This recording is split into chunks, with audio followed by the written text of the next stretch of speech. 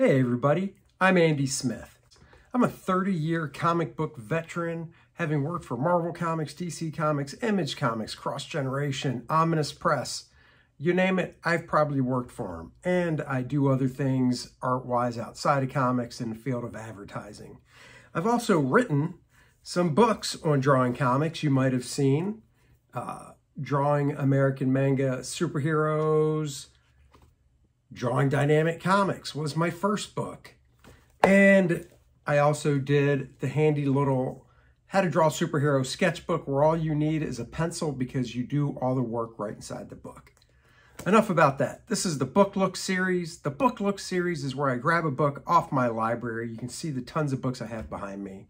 And I go through it page by page with you so you can see if it's a book that you might want to buy.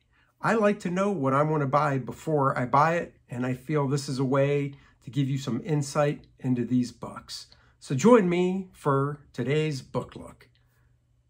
Thanks. Hello everybody, it is Andy Smith, your host with the most, with another Book Look the week before Christmas. Ho, ho, ho! The Art of Ploog. Michael Ploog is his full name. I picked this up last weekend at the Charlotte Comic-Con. This is a $50 book, and I got it for 30 bucks, I believe, from a dealer, Carl. We call him Big Carl. Carl is 7 feet 3 inches tall, I believe. He's a big dude. He has a lot of great stuff. I had to get this. I wasn't looking to buy stuff like this at that convention, but God, for the deal, I had to. Beautiful spread here. Mike Ploog made a huge mark in comic books, but didn't do a ton of comic book work. Known for mostly horror stuff. This is from Frankenstein that he did for Marvel. Beautiful watercolor paintings and oil paintings. This book really goes through chronologically in his career. Ploog was born in 1940. Look at that guy. Look at him.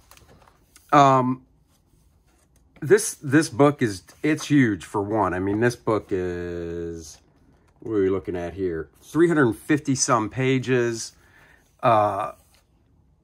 This is some of his early art. So it talks about how he went into the service. He worked on PS Magazine, which is a kind of an instructional magazine. Here's some here that Will Eisner did, and it was an instructional magazine on how to repair and do stuff. And Will did the art for it. Mike Ploog did art for it. Joe Kubert later took over doing it, and you can actually find some of them on eBay. This is some of Mike's work. Mike has a big Will Eisner influence in his work. Here he is here in 1970, 30 years old. His original visualization for Ghost Rider there. Let's do this. Let's get to some of the art. A lot of this book is art, which of course I love. So comics. Yeah.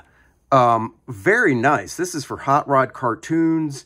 Very Jack Davis feel. He says he was influenced by Jack Davis. I mean, Jack Davis, great cartoonist. You can really see that more in these drawings than you do in later on, where his Will Eisner influence really comes through. But I mean, there's so much. Like, I never even knew he did stuff in that magazine. Eerie, he did work for Eerie, horror. That's what you kind of think of when you think of Ploog, as horror stuff. Brand of Frankenstein, very Will Eisner-esque face right there. Just the way he does the clothing and the lighting and stuff. Never knew about this. Vampirella number 14, page 1. I might actually try and find this magazine. You know, honestly, I never thought of Ploog as somebody that drew very attractive women. And nothing against them, but I mean, that's just not what I think he's known for. But I mean, this figure, Vampirella here, is very saucy. I love how these are all shot from their original art. I don't think this is stuff Mike owns anymore.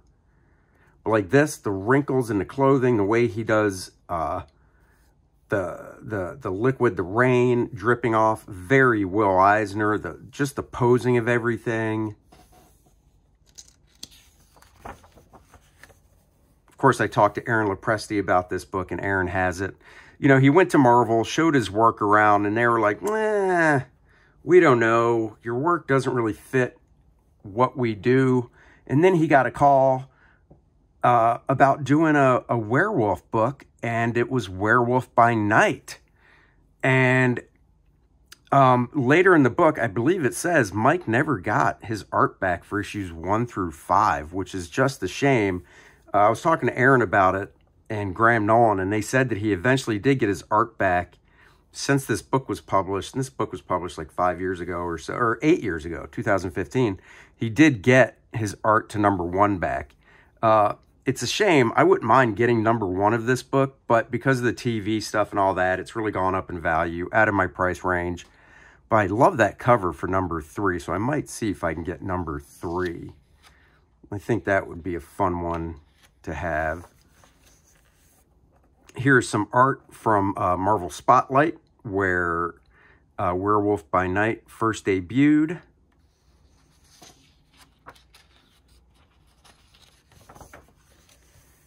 This is all Marvel Spotlight art. I love this time period. This is 1971, so Mike was like 31 when he was drawing this stuff. Love the shadows and the brushwork. A lot of thick brushwork here, which I really like. This is not the greatest scan at all. I'm not quite sure I would have included this in the book. It's not from the original. It just, a lot of line work dropped out. But then you see stuff like this, which is very nice shot from the artwork. I love seeing paste ups and stuff. Another one, this is definitely better than the previous one, but still not shot from an original. I know it's a cover, but I almost would rather have seen this as a full page because it is shot from the original. Anyhow, just moving on, there's the cover for #1. Later in the book, you will see that he actually recreated a bunch of these covers as watercolor paintings. And they're just, his watercolor work is gorgeous. He mentions that he got a job, I think it was in the early 90s, he was offered a job to do a card set, fully painted. And he said up until that point, he never really did fully paintings before. And he was able to get out all these paintings, and he switched from doing watercolor with ink to full oils. And he basically said that card set is what taught him how to paint.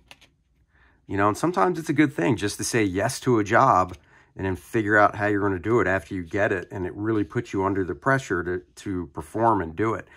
This is the cover I'm talking about. I really like the twist on him. It looks like an interesting story. The Mystery of the Mad Monk. Mike wasn't inking himself. Frank Chiaramonte was. Not a bad combination. Of course, would prefer pure Ploog, like on the covers. The other thing, too, is I love seeing the blue pencil. And pardon me, I know Aaron does a lot of work with blue pencil when he pencils stuff, and I wonder if he picked that up from Ploog or not. This is Werewolf by Night this is 5, page 1. So he did ink all of issue 5. I might get this one, May. My daughter was born on May 5th. I like collecting books that have that. So I might pick that one up, and Mike inked it all. So you know, moving on, this is a thick book. I want to keep these videos shorter for you guys, you know, 20 minutes or so. This book could take a long time to go through. Jim Mooney, very nice. Love the motion of that tiger. I mean, Mike is just a great, great cartoonist. I would love to have seen him draw an issue of Swamp Thing. He did, I believe it was the Sludge Christmas special, if I'm not mistaken. And I think Mark Farmer inked it. That's a book I thought I had, and I was looking, I can't find it. So I want to go out and get it. There's also a painting in here from that card set I was talking about that Aaron owns. So when we get to it, I'll point it out and you guys can see it.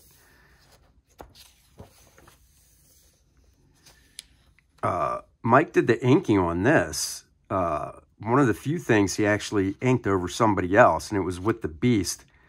Tom Sutton did the pencils, Ploog did the inks, Ploog's inks, and even back then, inking was more of a skill craft where, you know, you see a lot of Ploog in this finish, and, you know, if you didn't tell me Tom Sutton drew it, I would assume it was all Ploog.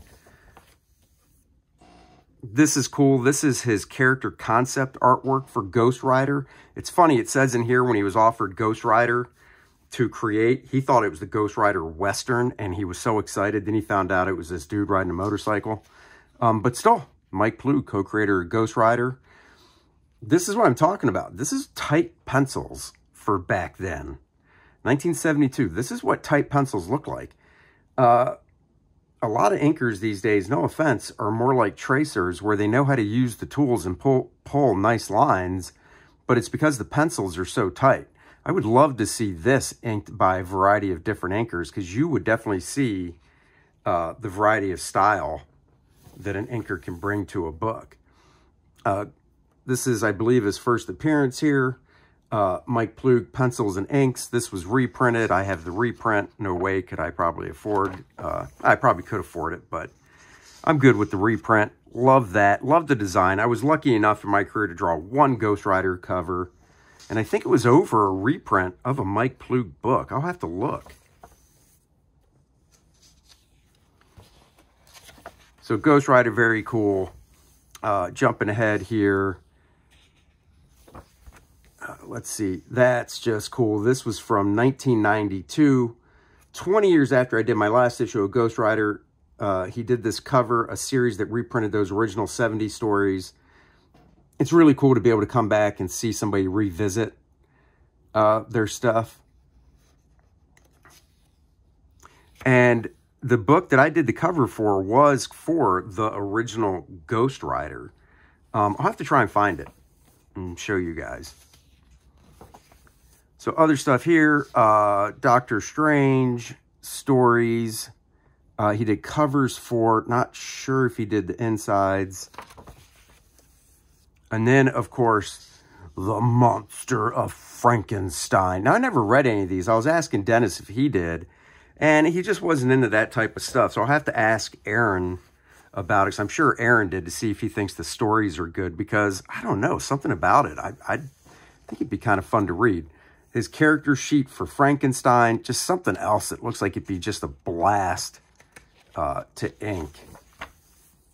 Love this cover for #1. This is page 1 of #1. Looks like it was shot from their original.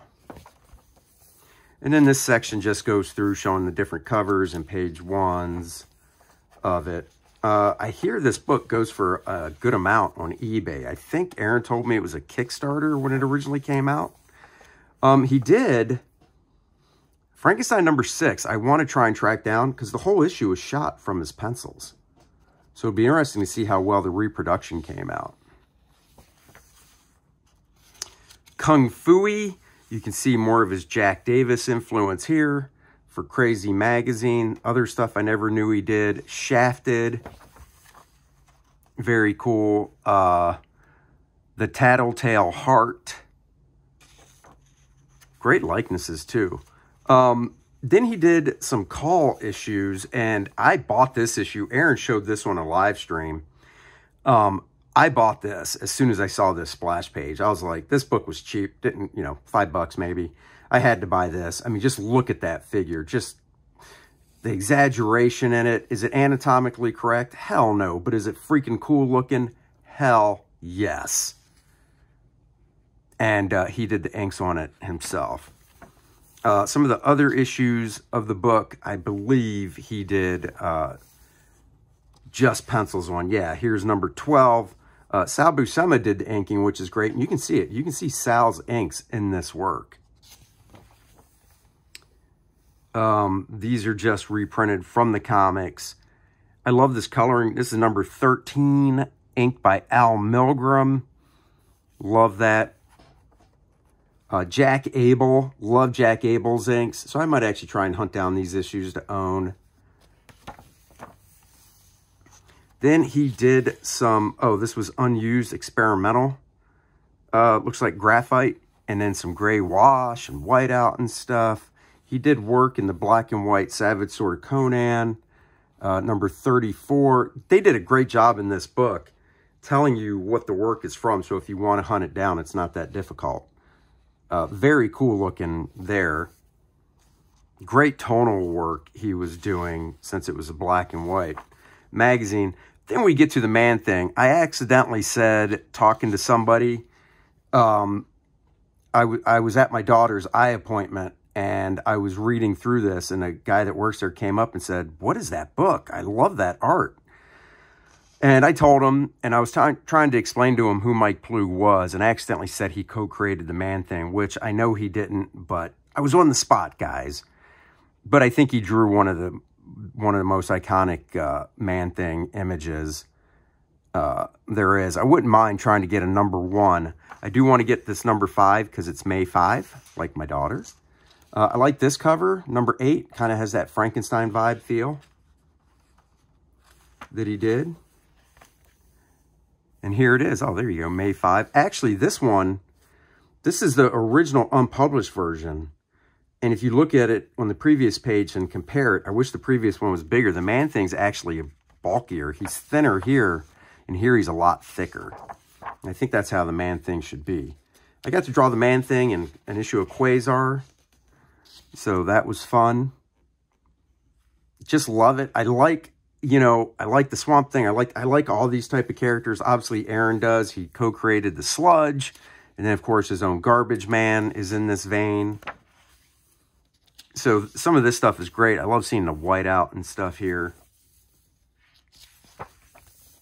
I didn't know he worked on the Planet of the Apes magazine. So this was new to me. Did not know that.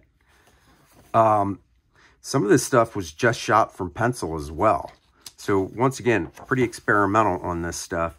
And then, this is crazy. He took a page from it and just for fun, added watercolor to it.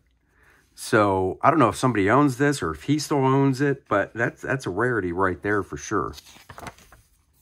And it just reprints some of the nice work, grayscale stuff he did. Back to doing some just pencil work for it. This is cool. This was for a calendar piece from the Mighty Marvel calendar for 1975. I think I own that calendar. I need to look. I love it. It just... You know, Werewolf by Night, Dracula, Man Thing, Frankenstein. So cool. And I found out in this, he drew 1 issue of Conan. I did not know that. So now I need to hunt down issue 57 of Conan. I also didn't know he drew the Weird World stuff. And this is really cool. This was printed in this Marvel Fanfare 24. Inked by P. Craig Russell. Now, you want to talk about an interesting team-up. This is it right here. They only showed that 1 page. I wish they would have showed more. He did covers for Lone Wolf and Cub. I did not know that either. This I did know. I own this book. I bought this book, not when it came out, but probably 20, 25 years ago. You want to talk about how to draw kids. Great cartooning, great character acting. You don't even need the word balloons. This is it. He did pencils, inks, wrote the adaptation, and did the watercolors on it. I would love to know the process if he watercolored it and then inked it. Aaron might know. Or if he inked it and then watercolored it. I'm just curious because if you have to use whiteout, doing watercolor over whiteout doesn't work that well. Beautiful piece here. He did The Life and Adventures of Santa Claus. I don't own this book, but I want to get it. I do have one Santa Claus adaptation. I'm actually looking at my bookshelf now, trying to figure out where it is, but it's the one Bill Sienkiewicz did. I don't have this one, but it is one I definitely want to hunt down and get. I mean, look at this. Just great cartooning. Once again, beautiful watercolored original art. I didn't meet him. He never came by CrossGen that I recall. Maybe he did. But he did do, CrossGen did publish a Batizad, which he teamed up with J.M. DeMatteis on as the writer. Very cool, very fun, Wizard of Oz-esque. Disney ended up buying all of CrossGen stuff when the company went down for, I think, just like a little over $1 million. And from what I heard, they only bought it because they wanted a Batizad. And that was a great deal that they got, because they did get everything else. And as you can see, Marvel's publishing the stuff. They just put out a Sigil omnibus featuring all the issues of Sigil. I did 2 issues in it, so I don't expect to get one as a complimentary copy because I only drew 2 issues. It would be nice. If I can ever find it for like half off, I might buy it. Then he did the Stardust Kid through Boom Studios. With J.M. DeMatteis. The Stardust Kid was another of his creations filled with worlds of extremely visual characters. And this is all comic stuff, so it's not through continuity of his career. Because for most of the 80s and a lot of the 90s, he didn't do a lot of comic stuff. He did movie work, and he did movie work on films I never even knew he worked on. When DC was publishing The Spirit, he did issues 9, 14, 31, and 32. I had no idea. I will have to look for these. These are probably the closest thing you can get to Will Eisner drawing The Spirit. Thicker Than Blood, I did a book look of just recently. I did have this. I got the black and white version. I do want to get the issues. I know I can get them off eBay. Simon Bisley actually did the colors on the limited series, how it was originally published. I got the black and white graphic novel. Comic paintings, this is what I'm talking about. He went back and took some of his most famous covers and redid them as paintings. I assume he sold these. This is from the year 2000, so he was 60 years old when he did these. I love the watercolor technique on these. Just great stuff. Here's the cover I'm talking about, I think it was number 5, or no, number 4, or no, number 3. I do want to get this actual issue. God, I love that painting right there. The watercolors, the way he uses them, look vibrant. They almost look like dyes, but they're not. So he does a nice pencil drawing first, and from the pencil tonal drawing, he does the watercolor. Now, I think these are 2 separate pieces of work. So this is the prelim, and then from the prelim, he might trace it off, and then ink it, and then keep this by his side for the tonal work, so he knows where the, the tonal values go when he's doing the final painting.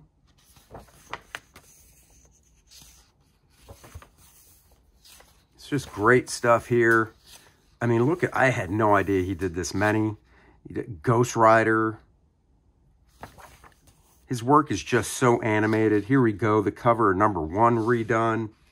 Marvel should have reprinted all these books with these covers that he painted. I think they would have done very well.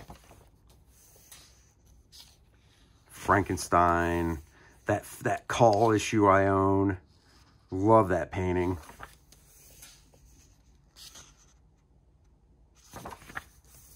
Just great, great stuff. And then we get into, hold on, yep, films. So he worked with Ralph Bakshi, who I did know he worked on The Wizards with him. So that wasn't a revelation to me. A lot of character design stuff he was doing. Lord of the Rings he worked on. I knew that as well. That's just so cool. Love this. Oh, man. Just great. Great atmosphere and stuff. But he did do storyboards as well. A little more than halfway. This is one I didn't know. I did not know he did storyboards for Superman 3. No freaking clue he did that. Love it. Love seeing these storyboards. This is for well, I don't think it was called Escaping the Misfits. What was this called? Caveman, 1981. Never even heard of it. Heavy Metal, knew about that one. The Thing, 1982. I've seen the movie, liked it. creepy, you know, remake. I didn't know he did visual design work and stuff on it to the extent of showing how some of the special effects stuff could be done. Very cool. So well thought out. I mean, and these boards, you know, if you watch the movie and compare them to the boards, just right on. Great stuff. Once again, I don't know. I wonder if he owns these originals. It would have been a nice little tidbit in this book to say. So a lot of the boards for The Thing. Frank Oz he worked with. It's great, the little excerpts that the guys like Oz and Bakshi and stuff say about him. Return to Oz, didn't know he did that. So, you know, Ploog drops out of the comic spotlight and people are like, wow, what's the guy doing? Did he make so much money in comics? No, he just jumped over to movies where he got paid a lot better. Young Sherlock, I didn't know he worked on Little Shop of Horrors. Storyboards for that, design work, super cool. This is a movie I never watched the whole thing. I know Steve Martin's in it. I love Steve Martin, but I don't know, the movie just didn't work for me. He was actually going to try and play the part of Mr. Big in this movie Moonwalker, but let's see, the role was given to Joe Pesci. So, wow, the things you learn.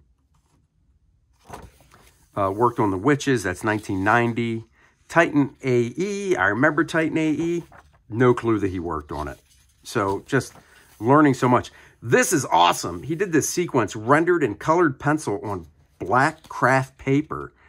I mean, I don't even know how you would get, you know, I assume he did prelim drawing something on regular paper and then transferred them to this paper.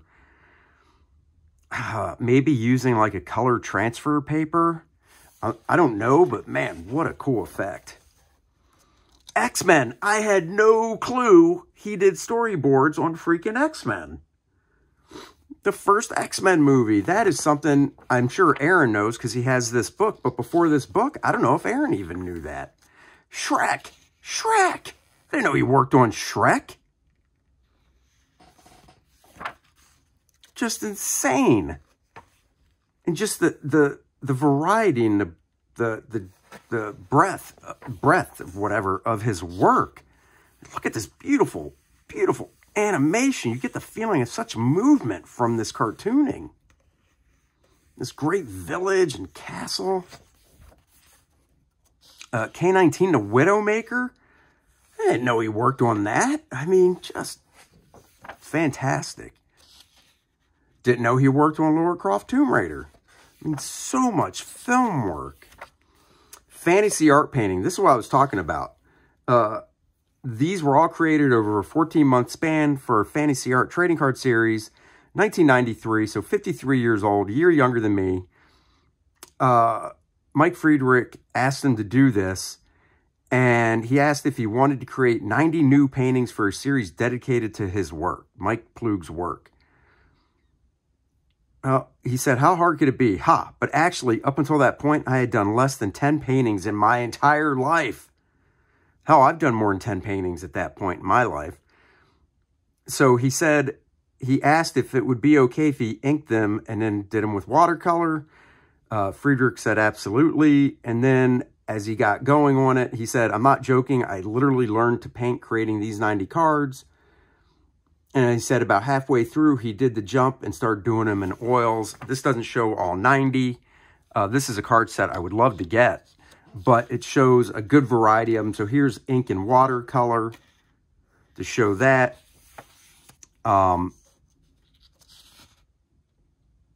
This looks like that as well. But then over here, this is oil painting. And oils, I mean, I like working in oils the few times I have. They just take forever to dry. Now they make actually water-soluble oil paint, which is just great because you don't have to use turpentine and stuff and deal with the fumes. Beautiful oil painting here. This is what I was telling you about. This is the cover. Good Lord, I love that. When the guy saw the cover, when I was sitting in the waiting room reading this, he thought it was Frazetta. Beautiful there. This is where we'll see the painting Aaron Lopresti owns. Man, just love that. I love the oil painting work he did. I really wonder if he owns these originals. I know of one he doesn't own. It's the one Aaron owns. So I have gotten to see one of Ploog's original paintings in person. Love this. Guy has human heads hanging here. That's watercolor. This one's oil. Just great color sense, leading the eye around the images. Great cartooning. This is one of my favorites. Nice warm in the foreground, cool colors in the background. And this is it, guys. I'll stay on this page for you. This is the painting that Aaron Lopresti owns. I know he has showed it on streams before. Love this. You can totally see Aaron is influenced by Ploog and his watercolor paintings and such. Just love this so much. Collectible card games. So he did trading cards for, I believe, Magic and stuff. Here's all his nice pencil drawings for tonal purposes he did beforehand. And then you see some of the nice paintings he did that are reduced down to card size. I mean, I'd love to know what the original size of this art was. It could be this big. It could be this big. I'm assuming it's probably at least this big, but then shot down to card size. I just love this. I love this because you can see the texture of the canvas that he was painting on. So just really, really great stuff. I mean, I had no idea, honestly, Ploog did this much stuff until getting this book. This is just awesome, barbarian looking dude there. Love this. Just, guys, if you're a Ploog fan, check eBay, see what this book is going for. Look at this. Look how big this is. This could be original size. Once again, I don't know. And then it gets down to trading card size. And this is a little smaller than a trading card right here. Let me see. I got a trading card we can match up. I mean, it's not that much smaller than a trading card. So to see it get reduced down that much, wow, is all I got to say. Just crazy, that much detail and work to be shot down that small. And then he did a book called Goliath. Began in the winter of 1999, so when he was almost 60. Oh, look at this. Tell me he's not a Frazetta fan. Oh, hell yeah. Goliath, I think, I don't know much about it. I recognize the artwork, so I have seen it. It's something I'll have to do a search for and possibly buy. Love that gorilla. Just the cartooniness of these characters. And then this, just great watercolor painting. And this, oh. So this is the image I know I've seen before.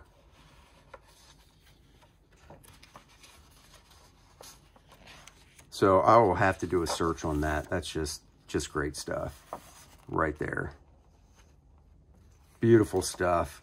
And then we end with a nice zoom in of a piece of art from Frankenstein. You can still see the pencil line underneath it and stuff. And I love the way he did the wraps around the figure. This stippling back here is just crazy intense. So there you go, guys. Mike Ploog book, originally 50 bucks. I got it for a song for 30. I want to say it goes for more than that on eBay. You'll have to check. Here it is, guys. My one and only time I drew Ghost Rider. I told you I did a cover for the original Ghost Rider. This is issue 16. I don't think Ploog drew this book. These were all reprints. So let's see. Nope. This is Jim Mooney and Sal Trapani. I'm reading an indicia here just to see if it says when it was originally, what issue. It is a reprint. It says, oh, let's see. Reprint copyright 1974. Ghost Rider number 8. So good to know. He didn't stay on Ghost Rider that long. This is from Ghost Rider number 8. I got to take this down and read it. So I don't actually want to ruin it. I've never read this, but there you go. So I did do a Ghost Rider cover. Guys, I actually still own this cover, believe it or not. So there you go. 1993. Whoa. 30 years ago. All right, guys. Thank you for joining me on this book look of The Art of Ploog. I hope you enjoyed it. Go check out Nice and Tight, the comic book pencil art of Andy Smith. That's me. It's a 60-page book. Guys, we're so close to $6,000. The next stretch goal, which makes it a 64-page book, it's not even funny. Go check it out. Here's the trailer. Like, subscribe, share. I will catch you guys in probably 2 weeks. Next Tuesday's the day after Christmas. Probably won't have a book look till the first week in January. Thank you guys so much. Have a Merry Christmas. Happy holidays. Happy New Year. Be safe. Be happy. Read some comics. Look at some great art. Do what makes you happy. I'll talk to you guys later. Nice and Tight, the comic book pencil art of Andy Smith. That's me. This book features 52 pages of some of my favorite full pencils that I did for other companies over the past 2 decades. The raw pencils as they were seen by the inker, and now you can see them for the first time. This book also comes in a digital format so you can practice your inking in your favorite program. Back it today.